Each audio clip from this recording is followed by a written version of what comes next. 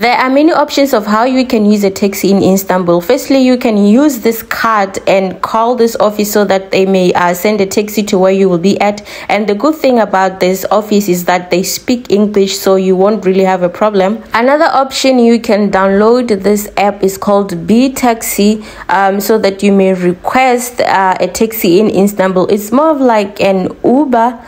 It's just the same thing. With this application, it's better when you register for it while you are still in your country, because it will need a phone number. So if you are not planning to buy a SIM card while you are in Istanbul, so it's better to register for it while you're still in your country. And to change to English, you just have to click by the bottom right, because the application is in Turkish. So it's just very simple. And you can also request the car that you want. You can pay with cash or card.